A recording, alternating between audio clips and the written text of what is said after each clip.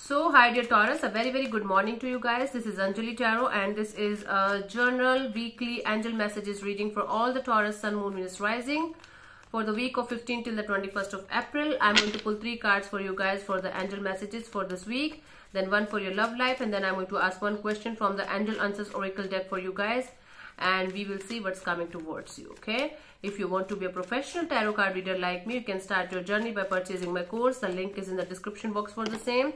If you want to start your self-healing journey with Ho'oponopono but don't know from where to start and wants to learn the step-by-step process, you can purchase my masterclass, and it's super easy to understand and it has the power to change your life for the rest of your life, trust me. Link is in the description. For personal readings and personal healing sessions, you can mail me. The description box is having every detail about that. You can simply mail me as well, right? Okay, let's see. The first message for Taurus people for this week is 10 of Ariel. There is so very much to be grateful for. Financial success and the promise of retirement, a rich and rewarding family life. A lot of money is coming towards you.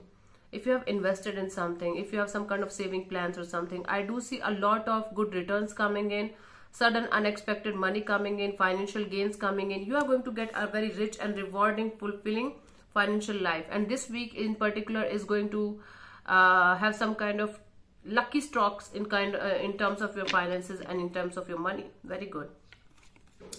And you have to inculcate the attitude of gratitude in your daily life. There is so much to be grateful for, right, Taurus? Now the second message we have is a 4 of Raphael. Seek out other possibilities. Look for the magic in your life. Beware of your own emotions. So you might get overly emotional, or you are going to close off your emotions completely. Seek a balance between closing it off completely or being overly emotional about a situation. Okay, seek out other possibilities. I think that you should start connecting with more people, more energies. Go out of your comfort zone, have fun as much as you can, right? Look for the magic in life. Just trust in miracles, trust in the universe, and everything is happening for your highest good. The third message we have is the solutions. Archangel Zadkiel. Success that comes from objective compromise, self-control and patience, forgiving and healing energy. Self-control and patience is very important for you guys for this particular week, Taurus.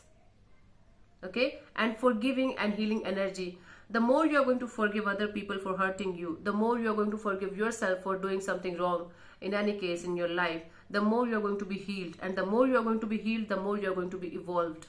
Okay, so success that comes from objective compromise. In order to succeed in a particular direction, you have to find some kind of compromise between you and that particular energy, right? So this is what I'm getting for you for the messages. The chakras that you have to work on this particular week is your heart chakra and your crown chakra to get the best out of this week. Okay, now let's see for your love life what we have for this particular week.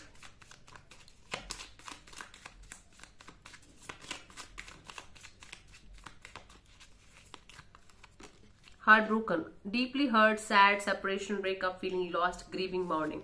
So right now I think you're in the healing process. I think this heartbreak happened before, not this week, okay? Or for some of you it might happen, but I don't see this is a permanent separation kind of thing. It's a temporary kind of thing that's you're grieving and healing from.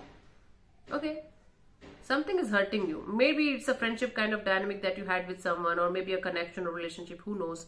But you are feeling lost, you are feeling confused in a particular situation, and you're healing. That's completely fine. That's completely fine. Yep.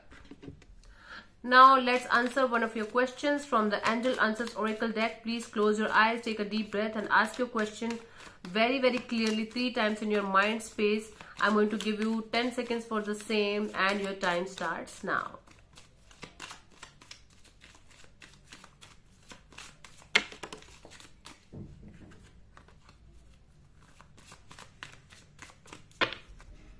Okay, honey, so the answer to your question is we have wait. If you believe, not the right time. Bottom of the deck is romance. This is not the right time for romance.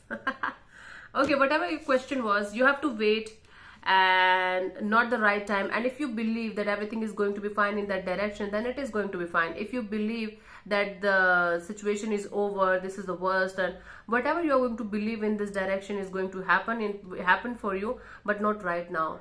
This is not the right time to take action in that direction. This is not the right time to do anything in that direction. So just wait and wait for the right time.